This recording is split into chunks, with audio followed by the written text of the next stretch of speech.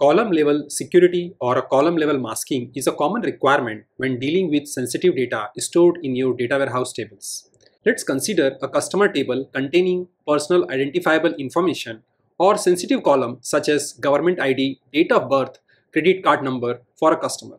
This detail should only be visible to authorized users with appropriate role within your data warehouse platform. So, if I query the customer table using highest privilege role, the role can see all the customer data stored as shown here. However, when a user with the least privilege role accesses the same table, the sensitive information gets masked or obfuscated. Additionally, if another user with elevated privileges query the customer table, they can see partially masked data. And if this is your requirement where you need to protect the sensitive fields in your data project, this is called column level security. And Snowflake supports the column level security using dynamic data masking policy approach, where the underlying data is not changed and based on the role, column level information is masked or obfuscated dynamically when the table is queried. This video will explain how to implement column level security in Snowflake, including its limitations and tricky technical interview questions that may come up in your job search. So stay tuned until the end to learn all about column level security and dynamic data masking policies in Snowflake. Welcome to my channel Data Engineering Simplified. For all my demonstration, I will be utilizing the free trial edition of Snowflake on AWS. Make sure to adjust the video quality to 4K since all my recordings are in that resolution. To speed up your learning process, consider increasing the playback speed to 1.25x or 1.5x. For direct communication, feel free to message me on my Instagram account or join my exclusive Facebook group. If you are interested in systematically enhancing your Snowflake skill, check out my premium Udemy courses. To showcase column level security in Snowflake, we will set up a customer table with columns containing sensitive data. We aim to restrict access to this data for developers with minimal privileges while allowing them to access the customer data for development purpose. Let's assume the system admin role owns a table and has full authority to view all the customer data, including personal identifiable information, so-called PII. When a user with the system role queries the customer table, this is how the results are displayed. Column names, government ID, date of birth, credit card numbers are visible and no column level security is applied.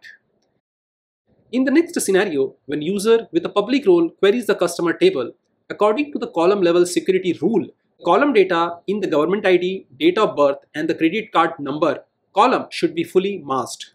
Here is how the result should look.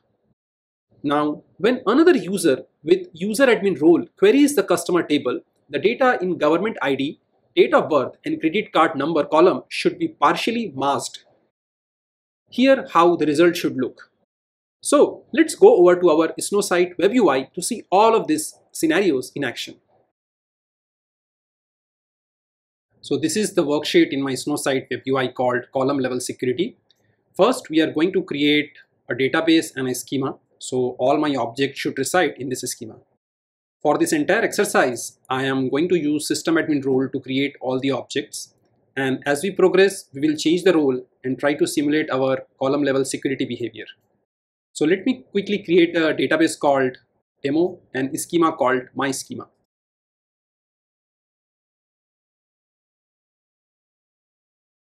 So I got my demo database and my schema.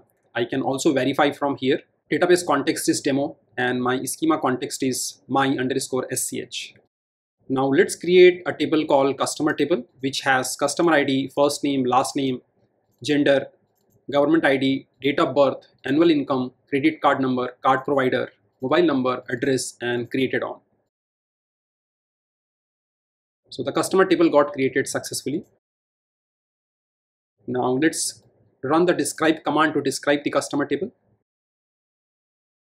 So I have total 12 columns in my table. I can also go to this database menu, click on demo, click on my schema and click on tables. And here I can see my customer table. So the owner of the customer table is system admin and it is created just now. I do not have any dataset available in the table. I can click on columns and all the columns are listed here. Let me shrink this. Here there is a field called masking policy And once we enable the column level security using masking policy, we would see how this particular information gets populated. In the describe table, I can also see a field called policy name, and this policy name will primarily hold the policy which is associated with your column. Let's load some sample data and query the table. So this is my customer.csv, which has all the customer data, and I have around 1000 customer record available. And this is the header which we will skip during the data loading. So let's go to our Snowsite Web UI data loader feature to load this CSV file into the customer table. So I can go to my demo database, my schema customer table, and from this button I can load this dataset into the customer table. I will drag drop this customer file. So this is my customer.csv and the size is 194.1 KB. So this is the database in schema and this is the table where this CSV file will get loaded. So let me click on the next button. So Snowflake data loader is smart enough to understand what kind of file format to be selected. It has already selected CSV or a TSV. And here we can make some changes to make sure that our file is processed appropriately. So if you look into this data file, we have this address and this address information is enclosed with double quote. So we need to make sure that while defining the file format, we need to select this double quote as an enclosed character. So here I selected double quote and I will say skip first line, and it should really match column to column, and I am keeping rest of the information as is. I can also choose load only valid data from the file. Let's choose that to avoid any error. Alternatively, you can click on show SQL and it will show what it is doing. It is under the hood running a copy command. So let me go back and click on load button. So the data size is very small and it shows a confirmation message that 1000 rows successfully inserted into the table. Let me click on done. This page will get refreshed automatically. However, this information does not get refreshed sometime and it is showing only the first 100 rows. And if I can click on copy history, I can see where the data is copied from and how many rows are being processed, and this is the status, and you can also see the location here. So all the informations are recorded. Again, I have a dedicated playlist on data loading, and if you are not fully aware about all the different aspects of a data loading, you can watch this playlist. Now if you see, I am still having a system admin role, and this is my database and schema, and here also I have given fully qualified name. Now let me run this select query.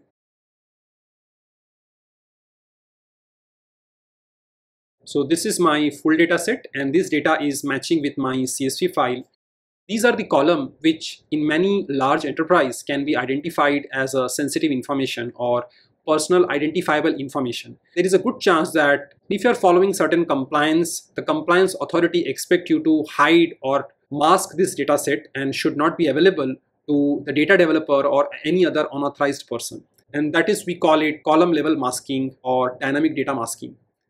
Now to simulate the dynamic data masking, I am going to select two different roles. First is a public role and second is that user admin role. The public role will be the least privileged role and user admin role will be treated as an elevated role. So before this role access the demo database, my schema and the customer table, we need to grant certain permission, and we will see how the result look before applying the column level security and after applying the column level security.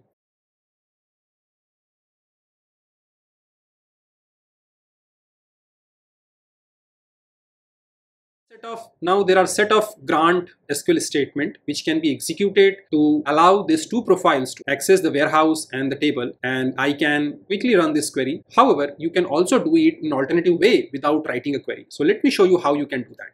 So if you go to the database demo, and let's say if you want to allow public role and user admin role to have an access to the demo database and my schema, you can go there and here you can say privileges, you can select public role and you can say usage and you can say grant privileges.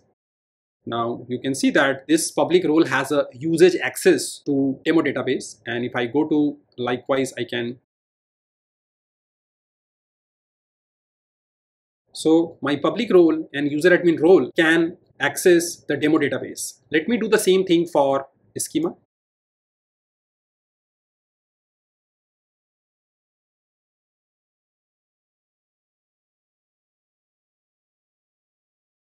So this is done. I can also go to admin under warehouse, and for that make sure that I'm using system admin profile, and here I can click on my compute warehouse, and I can also click on a privileges and make sure that my public role has monitor and usage access, as well as user admin will have access to this warehouse with operate and usage privileges.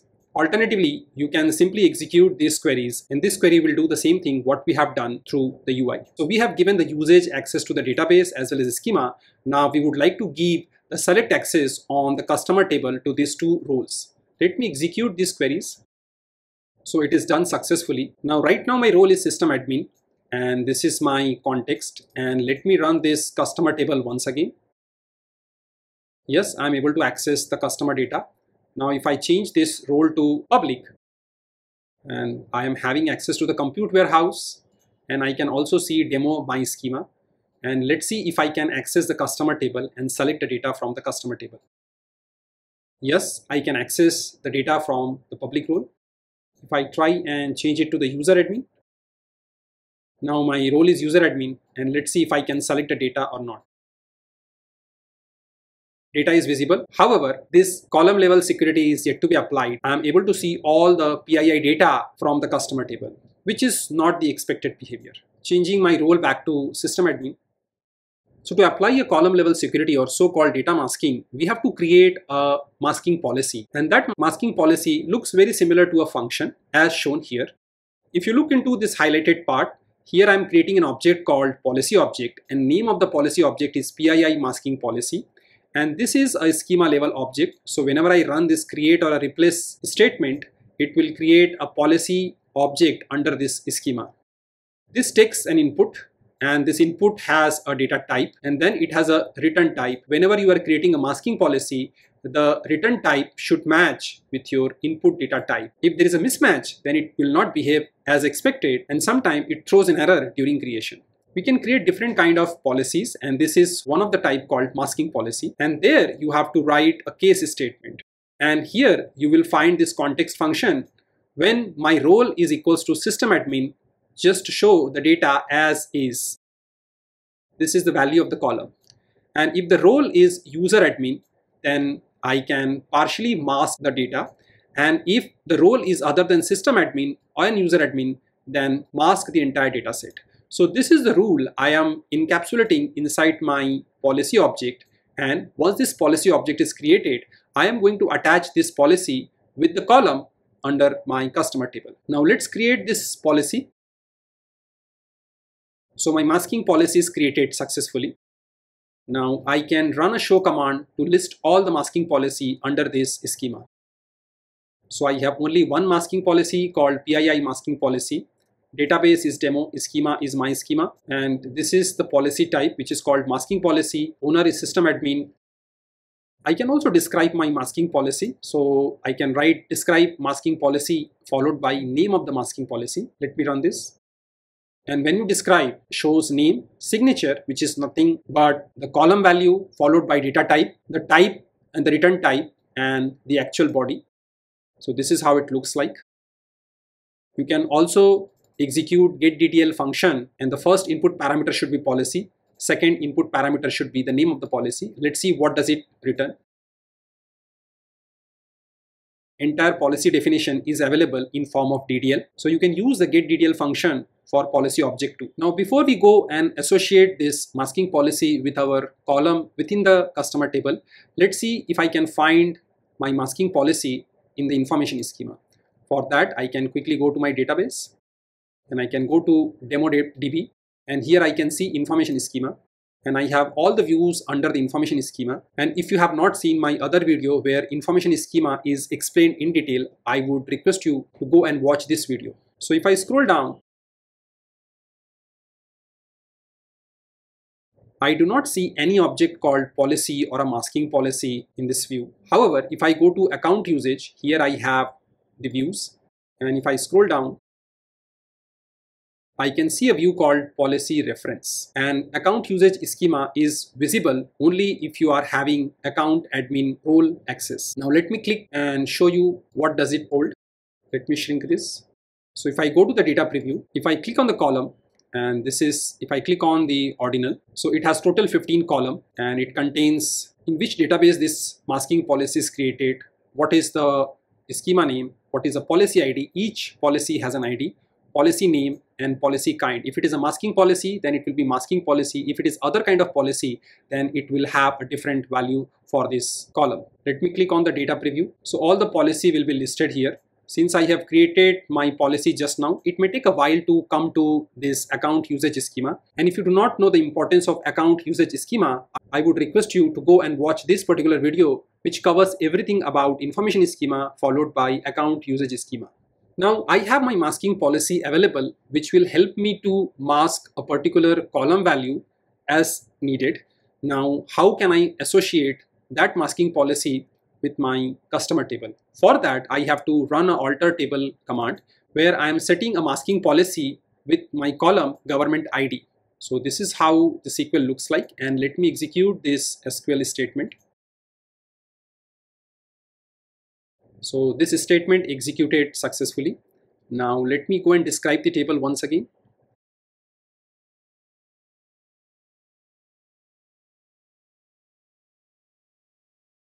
If you see here, this masking policy PII underscore masking underscore policy is now coming under policy name. Alternatively, I can go to database option. I can go to demo database, my schema table. And this shows that this PII masking policy is attached with my government ID field under the customer table, and the policy argument is PII underscore text mapped to government ID. This is the visual way to identify your masking policy. You can click on this small delete icon and detach this masking policy. Alternatively, you can also run the unset masking policy alter command, and that will detach your policy from this government ID field. Now my masking policy is up and running, and it has been associated with my customer government ID column. So if I click on the data preview, I can see all the data set, and the role through which I am accessing this table is account admin. That's why all the data is coming as a masked. So my column level security, or so-called dynamic data masking, is functioning. If I change this role to public, let's see what happens. I have to select a warehouse. Public role has access to compute warehouse. That's why only one entry is visible. And I click on a preview. Here also my data is masked. If I change my role to user admin, and if you look into the result, this is my partial mask data is available. That is how this dynamic data masking, or so-called dynamic column level security, works in Snowflake. Now let me go back to my worksheet. Let's quickly change the role here.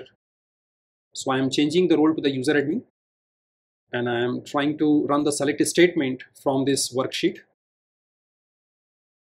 And I can see my government ID data is masked. So no matter where you access this data from, as per the rule, this dynamic data masking will ensure that your data is being masked or obfuscated, and it will follow that masking policy to ensure that sensitive data is visible as per your policy rule. Now this is my another masking policy called credit card masking policy, and it is taking a card number of data type string, and it also returns a string.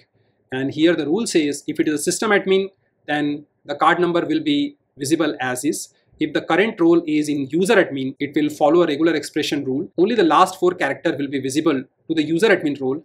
Other than this 2 role, nobody else can see the card data, and finally this text will be visible to the user. Now let me create this masking policy.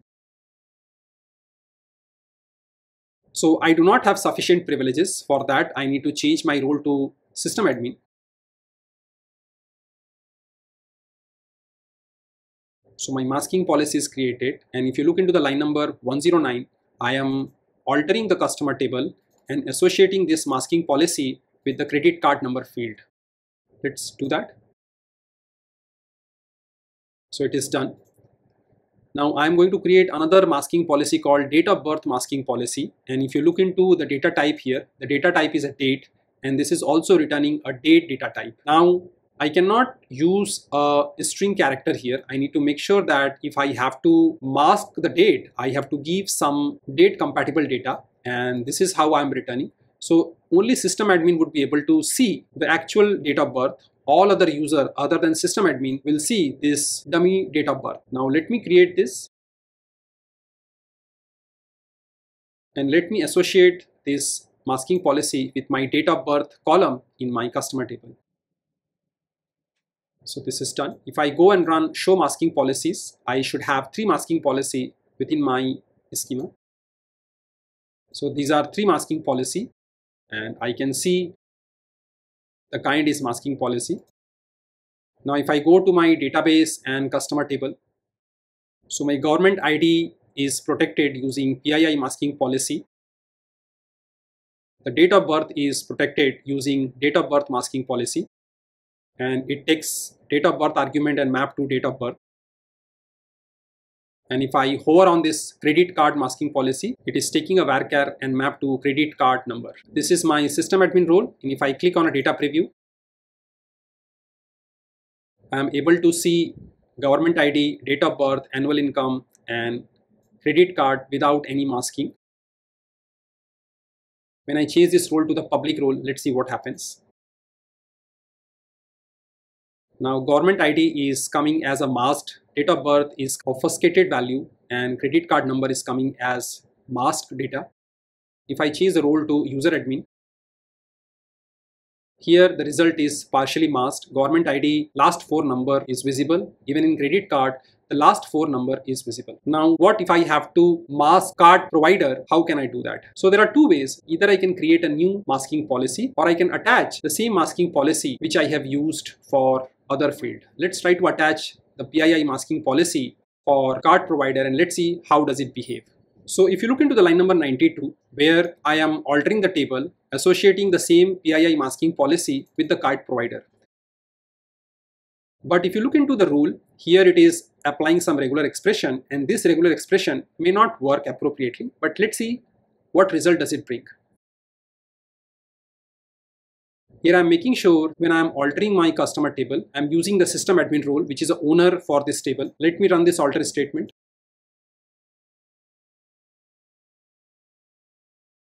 Now let's change the role. I am trying to access the customer table with public role.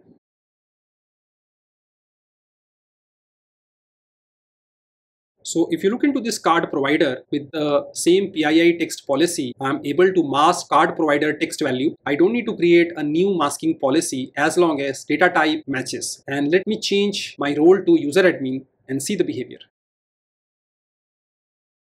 Now I am selecting user admin. Now let me rerun this customer select statement. And if you look into the result, it is still followed that regular expression. This doesn't make any sense to me. So whenever you are creating a masking policy, you can always reuse the masking policy. However, the masking rules, what you have applied or written inside your policy object, need to be validated. We have observed that after attaching this policy for a different column, our masking rule was not working appropriately. So now let's understand how to alter a policy. Snowflake allows you to alter the policy by replacing this body. So let me copy and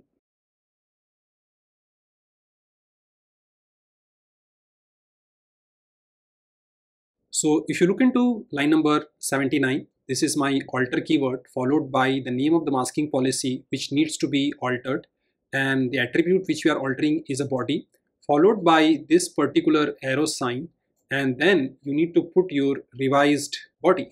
Now what we have observed, this particular statement is not functioning as expected, so we are going to make minor changes.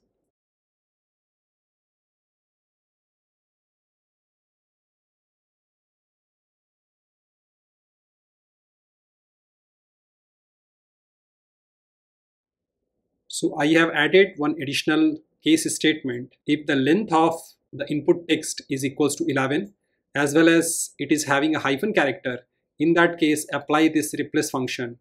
For anything else, just call it type masked. And this I have given very specifically to validate if my masking policy is functioning appropriately or not.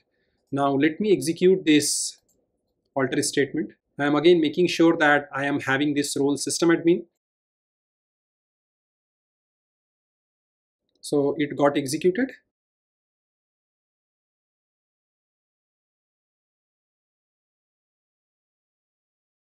So I have no specific challenge getting the data here. My card provider is coming as is for system admin role. Now if I change my role from system admin to user admin, let's see what happens.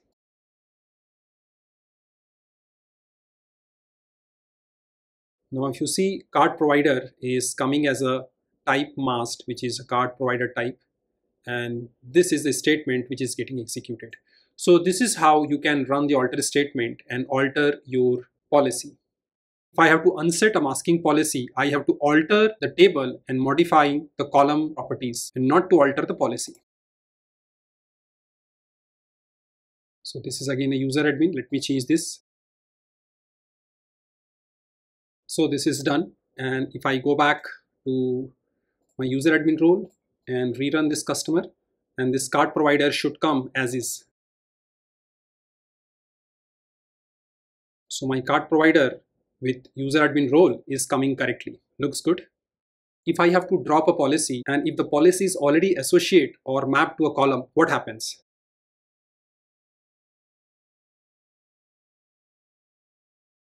Now let's see what happens. It says policy cannot be dropped, replaced as it is associated with one or more entities. Let's check that. So we have already unset, but these policies are still attached. So if I detach the policy, then only it will allow me to drop the policy.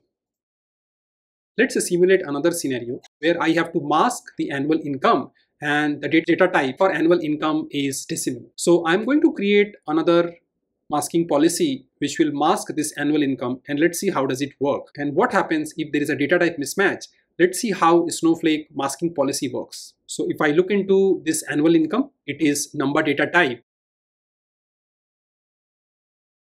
So this is my new masking policy called income masking policy, and here this is the name. It is taking input value of type number and it is also returning a number type, and condition is if the current role is a system admin, then it will return the income value as is. All other role, it will return -999.00. Now let me create this policy and associate the policy with annual income. I just change my role. Let me create this. It got created successfully. Now here I am setting this income masking policy to this column annual income. If I run this, so for system admin role, no masking is applied for annual income. Let me change the role and rerun the query. So this is my annual income coming -999.00. Looks good. Now let's unset and recreate this policy and try to give a different data type, text, number without decimal. So it has been unset successfully. Now if I give text and try to recreate this masking policy, let's see what happens. So it clearly says that this is incompatible with the return type. So this data type should match with this data type, else you won't be able to create a policy.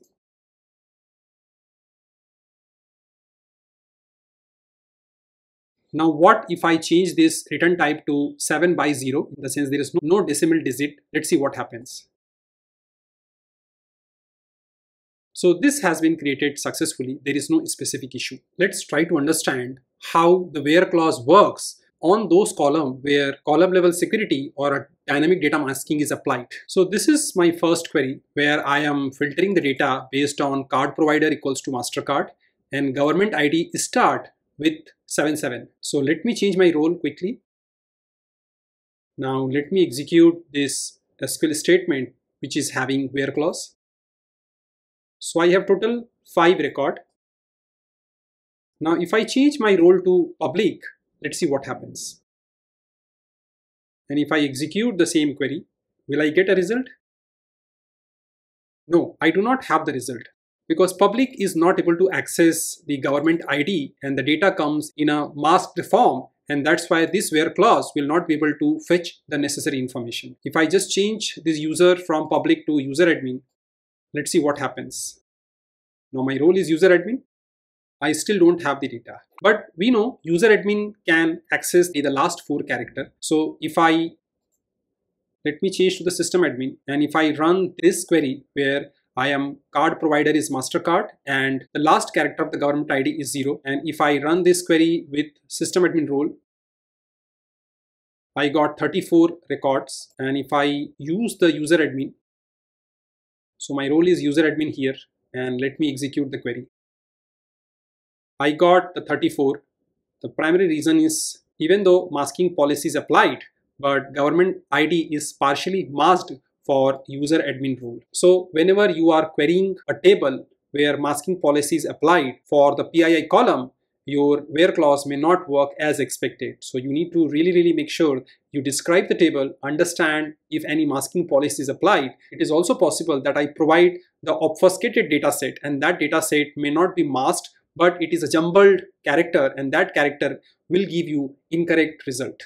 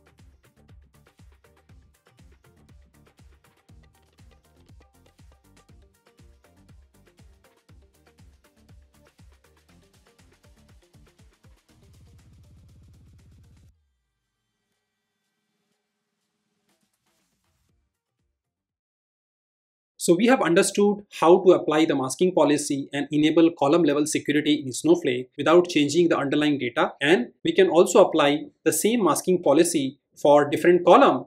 Now what we have not seen, how you can really use the power of tag to apply the masking policy. We have also not seen how this masking policy works when it comes to view. We also haven't touched how the masking policy works when it comes to the variant data type, and what if you create a table using clone or create table as a select statement, how the masking policy works. So if you're interested to know the answer for all those questions, I would suggest you to watch this set of video.